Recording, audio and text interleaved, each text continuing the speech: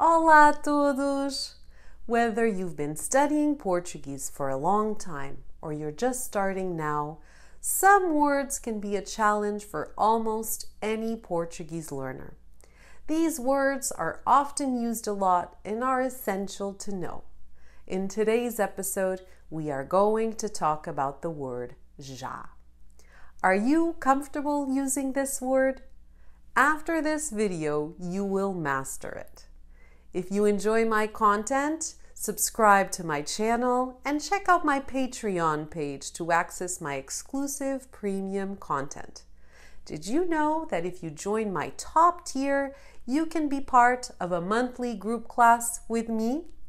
E agora, vamos começar!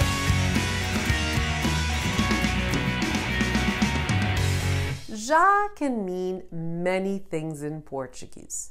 Some meanings are right now, already, yet, and ever. In grammar, já is mostly an adverb. It also plays an important role when used in fixed expressions for everyday life. Let's take a close look at some of the meanings of já as an adverb. Já as immediately, right now, or right away. Abre já a janela, está muito fumo aqui. Open the window right now, there's too much smoke in here. Volto já, I'll be right back. This is the kind of sign you can see when visiting Portugal on the door of some traditional shops.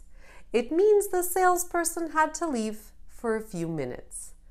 When used with a verb in the past, já can mean yet, as well as already, but pay attention because it only means yet when in a question. O João já chegou? Has João arrived yet? A encomenda já foi para o cliente? Has the order gone to the customer yet? When still in the past, but in sentences, not questions, it means already, as in, Meninos, o filme já começou. Kids, the movie has already started.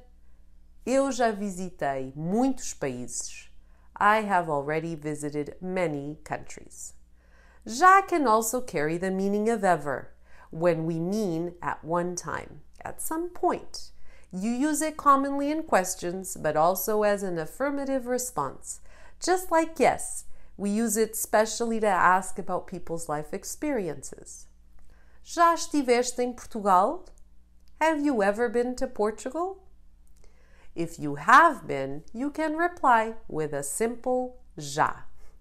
If you are a more advanced student learning the conjuntivo mood, you can practice já to express the idea of by now. Já must be combined with the verbs in a way to express a condition, also using if, se. Eu já estaria em forma se fizesse exercício regularmente.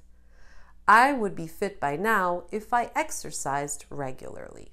We can also use já to sound very emphatic when you find the solution or answer that you were looking for.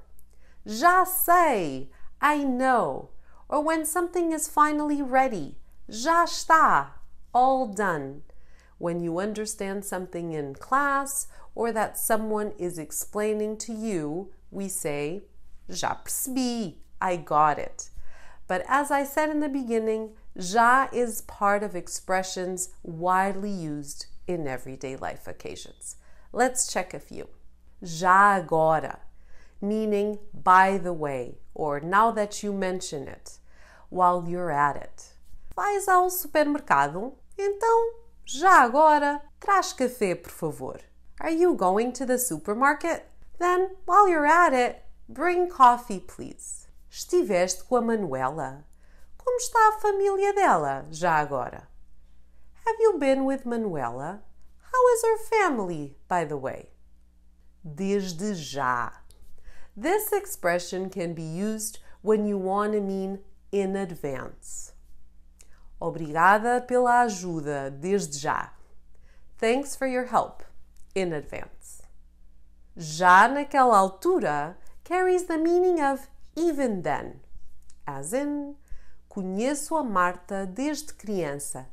Já naquela altura, ela era muito popular. I have known Marta since I was a child. Even back then, she was very popular. Now, a very useful one. Já não. This means no longer, not anymore. Let me show you an example. Estudei japonês por ano, mas já não sei falar. I studied Japanese for 1 year, but I can no longer speak it. Next, we have já que. This expression means since, given that. Já que vais à festa, vemo-nos lá. Since you're going to the party, I'll see you there. I'm sure you've heard the next one. See you soon. See you in a bit. The very popular até já. This is what we say when we know we are seeing or meeting the other person in a short while, usually within a couple of hours. A lot of students use até já in an incorrect way. Remember that até logo is how we say see you later. It's broader in time, while até já is a brief, short time until you see that person again. I'm sure you're quite surprised on how this 2-letter word is so important in the Portuguese language. I hope you will be more comfortable using the word já from now on. If you enjoyed the video, leave me a like and a comment. Vemo-nos para a semana. Até lá!